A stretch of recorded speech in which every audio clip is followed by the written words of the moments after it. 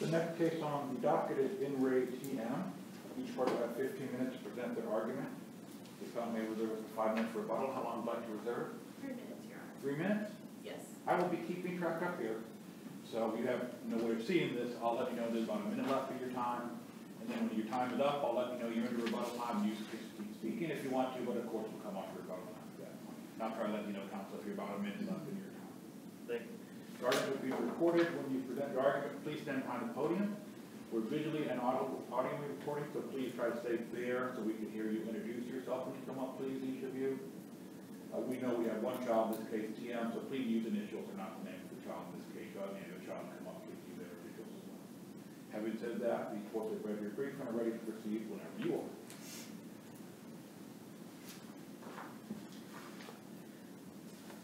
Good afternoon, Your Honors. May it please the court. My name is Lorain App.No. I represent TM. TM is currently serving a life sentence at ODRC for her adult case from Cuyahoga County. She will not see the Ohio Parole Board until 2070 when she is 67 years old. This court's decision today in this case will not affect that sentence at all. But that being said, here, and as was true in her first appeal to this court, the juvenile court lacked statutory authority to invoke TM's SYO adult sentence for 2 reasons. First, TM was not serving the juvenile portion of her SYO sentence, and second, criminal charges were not pending at the time of her SYO invocation hearing back in February. For that reason, we ask that this court reverse the juvenile court's decision invoking her SYO. For purposes of argument today, I'm going to focus solely on this first reason. Unless this court has any questions about the criminal charges pending, we're going to focus solely on the part that she was not serving the juvenile portion of her sentence. She certainly was not serving her sentence, the juvenile portion of her sentence, at the time of her invocation hearing back in February. She was actually at BRC at that time, serving the adult sentence that she got unrelated from Cuyahoga County. But our argument also is that she had never served the juvenile portion of her sentence. The juvenile court ordered that she be put on probation. They gave her a case plan with recommendations for services that she should engage in. And their understanding always that was because TM lived in Cuyahoga County that her case was to be transferred to Cuyahoga County. The Lorain County Juvenile Court attempted to transfer TM's case to Cuyahoga County several times, but that transfer was never effected. Cuyahoga County rejected the transfer of her case. The state agrees that TM was not on probation ever in Cuyahoga County. She did not have a probation officer there. She never had rules. She never checked in or even met. In Cuyahoga County, you're saying? In Cuyahoga County, yes. Where we disagree with the state is whether she was on probation, actually on probation in Lorain County. Our position is that she was not. She was completely sentenced, though. There was an order issued, yes. There were no, the order from the juvenile court in Lorain County was that she was to be put on probation, that case was to be transferred to Cuyahoga County. But that probation was to be effectuated in Cuyahoga County, which it never was. There was a probation officer assigned to monitor the transfer of her probation case from Lorain County to Cuyahoga County. But that does not mean that she was actually serving, which is the language of the statute, actually serving, was serving her juvenile sentence. That probation officer didn't give her rules to follow. She didn't check in with TM. She didn't monitor her compliance with any rules because she didn't have any rules. That testimony came out at the hearing from both the probation officer who supervised the transfer and the probation officer who supervised that probation officer. Does the record establish that she ever met anyone in the Lorain County Probation Department? The record establishes that she did not ever meet with anyone. The probation officer reached out to her mother, but they did not actually meet with TM in person. And when did they reach out to mother? Shortly after the case started or months after, or do you know? It was a period, so from the time of the juvenile court order until the time that she was arrested in her Cuyahoga County case was a period of about 2 months. It was from October to December. So she was not out in the community for very long. But that's an important point here, is that Lorain County Probation learned about TM's adult case in Cuyahoga County. They knew that she had been charged with very serious offenses. They didn't do anything. They didn't file a probation violation because she was not on probation there. So that testimony was sussed out at the hearing that if she would have been, that argument was made, if she would have been on probation in Lorain County, had they learned about these new charges, they would have filed a probation violation, but they didn't because they didn't think they could because she was not on probation. They had Did anyone testify for the Lorain County Probation Department that she was not, in their view, on probation in Lorain County? Yes, two probation officers said she was not on probation in Lorain County. They were there, like I said, to monitor the transfer of her case, to make sure that the transfer was effectuated, to make sure that her paperwork got sent over to Cuyahoga County. And obviously they were having problems with that. That's why they had someone from the court staff assigned to do that. It never happened. But they didn't have rules. She did not have probation rules to follow. You know, this is your curfew, you have to get a job, here's the services we're going to make you get hooked up with. The juvenile court had recommendations to that effect, but those were not rules. Case plan was not the same as rules. So I think this court is correctly recognizing that the SYO statute requires that a child actually be serving their sentence rather than just that order, which is what the state says is enough to meet that statutory requirement. To some extent, though, it seems at least some of the terms would have been relevant. As I recall, there was a no contact order. Certainly your client wouldn't be arguing today that the no contact order didn't apply to her because she had any probation rules. She would say, well, yes, that applied to me. So it seemed to me there's something going on here. There's orders that apply to her. The court issued, I think it should occur in the case, some form of a final order and said, here is your sentence. Yes. We're not disputing that there was a final order in place. We're not disputing that the court issued that order. That happened. That's not what the statute requires. The statute, the SYO Vacation Statute 2152.14 says that the child is serving the juvenile portion of their sentence.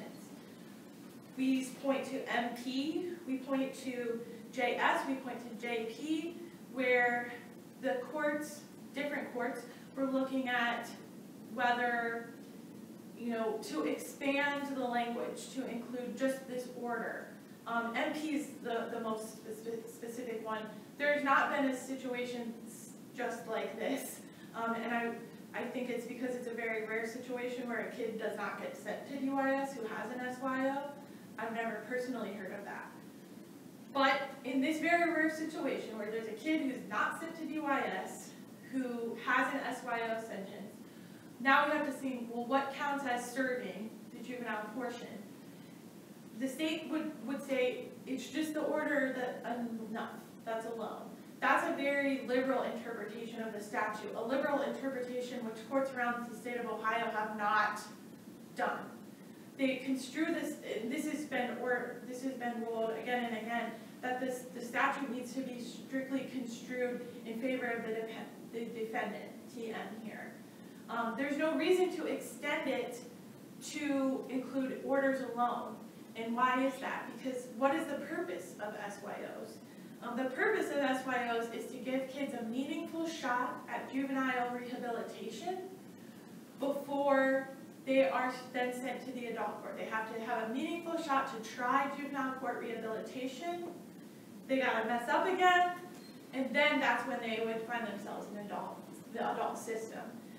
There is no way that what TM had here could be considered meaningful juvenile rehabilitation. There's certainly no world in which an order alone, especially a no contact order, could be considered meaningful juvenile rehabilitation. The spirit of the statute, and this court can look to JV from the Ohio Supreme Court, the spirit of the statute is to give kids a meaningful shot. So there's no reason to extend the language to include orders alone. If the legislature had intended that, they would have said, the juvenile is ordered to serve the juvenile portion of their sentence, has been placed on a juvenile sentence. One thing that I likened to in my brief, and one thing that I will liken to here, if there was an order issued that TM serve a DYS sentence, and that paper was sent out, journalized, all of that. She never showed up to DYS. On the day that she was ordered to report, she went to somewhere else. No one would argue that she was serving the juvenile portion of her sentence. Even though we have a paper in our hands that says you have to go to DYS, she wouldn't actually be there, she wouldn't be doing it. Same thing here. There's a piece of paper, we don't dispute that. But she was not actually serving the juvenile portion of her sentence, which is what the statute requires. Did that answer your question, Your Honor? It does, continue. Okay. And I guess, this is the crux of our entire argument. And I would also, point out one of the inconsistencies of the state is they argue that she was in fact on probation in Lorain County, which the testimony does not bear out. But then it also says that the order alone is enough, and that meeting with a probation officer isn't actually a requirement. So that in and of itself is contradictory. You have to meet with a probation officer, you don't have to meet with a probation officer. When it comes down to it, what courts in the past have done have looked at the language of the statute and said, we are not extending this statute to encompass more kids. We are going to strictly construe the statute for what it says. This statute here says, is serving the juvenile portion of her sentence, and she never was doing that. Unless there are about a minute of time left. Go ahead. I'm happy to answer any questions about the criminal charges pending, if this court has any. If not, we'll just rest on our briefing and reserve the rest of our time for rebuttal. Thank you.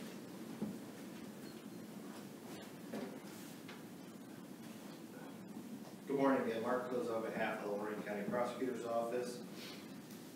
Our contention here is obviously the 2152-14 Big E1A and B, and whether or not, as TM's representatives have made clear, is whether or not she was actually serving her sentence. One thing I would just start off with, just to say, if she's serving and have to give her a meaningful shot, well, here's the problem why TM couldn't have a meaningful shot is because when she was dispoed in October of 21 and the case was supposed to be transferred, an arrest warrant already goes out on November 3rd of 2021 for her arrest. And then in November 9th, an additional arrest warrant, and then she murders a cop in January. So the only person who impeded TM from a meaningful shot was TM. The arrest warrants were from Cuyahoga County? Yes, Your Honor. And was the Lorain County probation staff aware of those and not meeting with her because of probation, the warrants existed? Well, my understanding is what came out of testimony is that they were monitoring the transfer, but then what happens is they don't get a letter from Cuyahoga until December 6th that she is not going to be on Cuyahoga County. They're not going to accept the transfer because the charges she resolved in November, Cuyahoga didn't even put her on probation for those charges. Is that when probation attempted to reach out to her and got a hold of mother and did whatever they did? I am not exactly sure. I know that it's sometime at that point, it's sometime around then that they did reach out to the mother to get a hold of her. However, based on TM's actions, she is out in public committing many crimes.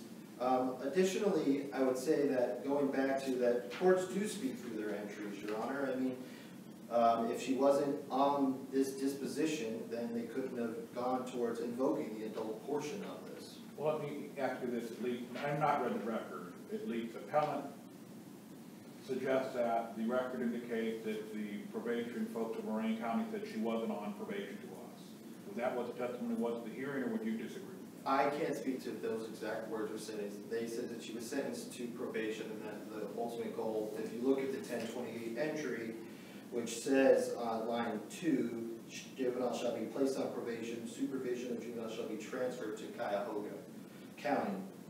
There, as you also, Your Honor, pointed out, there was no contact and there was a case plan put in place for her. So ultimately, she is on this sentence. I would equate this, and disagree with this analogy, but many times, Your Honor, you'll have an individual here in Lorain County who will get sentenced to probation, but as a holdout of Medina or Erie County, goes out there and then is sentenced to prison. And then ultimately, the judge there could either run a concurrent or consecutive, but if he runs a concurrent, while that guy's in prison, he's serving his probation sentence unless Lorain files something to toll it or anything. So, Your Honor. Well, those are adult cases, and here we have a specific juvenile statute we have to comply with. So that's different. I appreciate that. Yes, you can say here's the analogy in the adult courts. I don't disagree with you, but here, as the appellant points out, we have to comply with this specific statute. Yes, Your Honor, and I would point out that the only thing that they pointed out that's to any statutory authority, as they pointed to, that was serving, is that a meaningful shot. The only person that impacted whether or not TM could have a meaningful shot was her own self.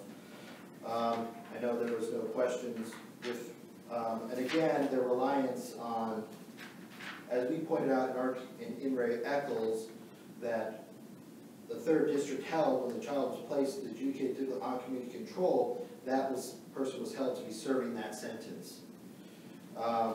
Their reliance on In re MP is not appropriate given the fact that the child there had 2 sentences. There was the one SYO dispositional, and one was not. The court imposed on the not. So reading that one, it would make total sense that, yeah, they weren't serving because they imposed on a different case.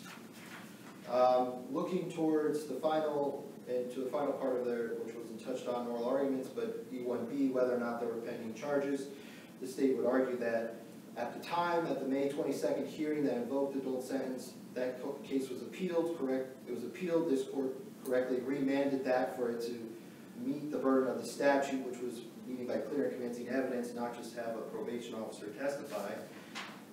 When it came back, I would argue that the Court of Appeals reversed it and put it back in its original position, Your Honor. And in that original position, there were pending charges because Ms.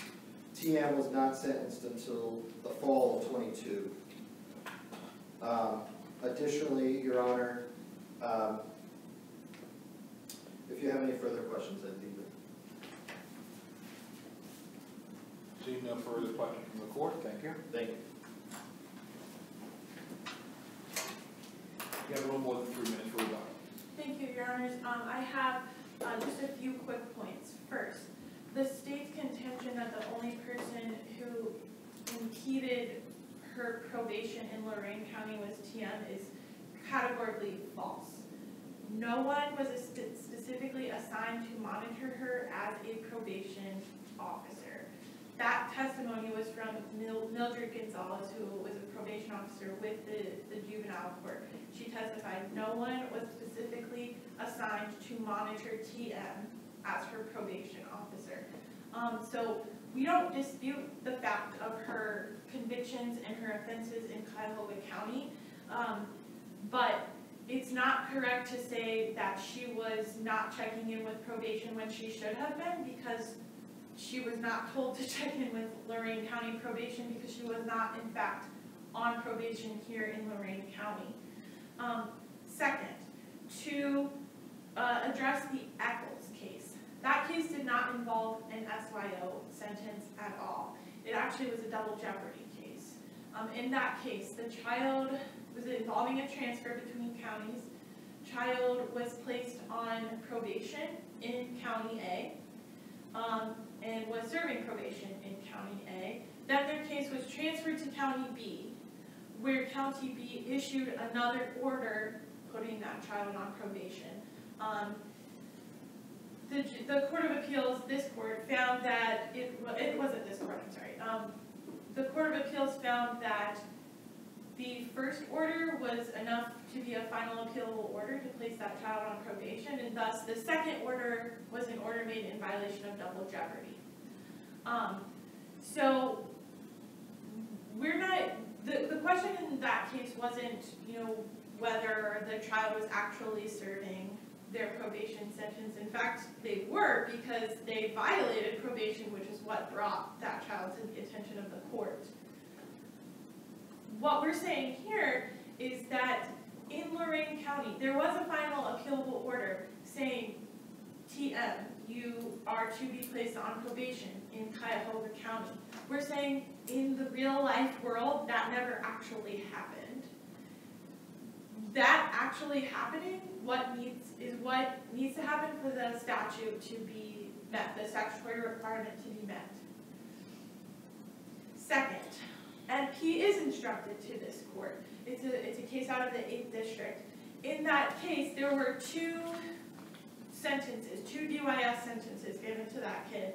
On the same day, the kid received a dispositional order for one case that had an SYO and one case that did not have an SYO.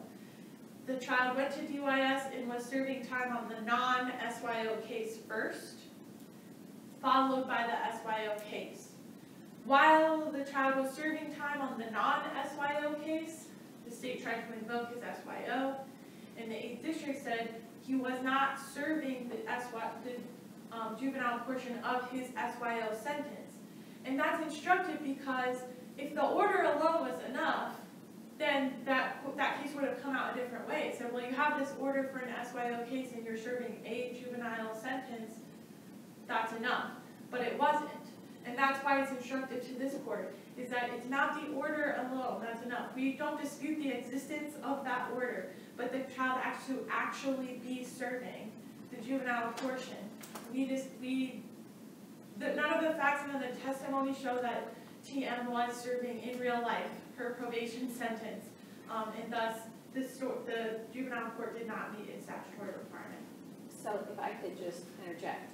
Sure. So your argument is, the statute says is serving, so there has to be some, affirmative act that's taken to implement her sentence. And let me just interrupt and say your time's up for rebuttal. Sorry. Please, that's okay. Please answer Judge Carr's question and briefly. Yes, Your Honor, that's my answer, yes. Okay. There has to be something that is done either on the part of the kid or a part of the court that has to show that they are serving the sentence. And I don't think it gets into a slippery slope because it's very easy to tell what kids are on probation, what kids are serving probation, and what kids aren't. What kids are at DYS and what kids aren't. Thank you. Thank you. Thank you, and thank you both for your presentation this morning. On behalf of the court will take the matter under advisement, will issue decision in due course. When that decision is released, it will be mailed to you by the clerk of court and posted on the High Street Court website. With that, the court is now adjourned until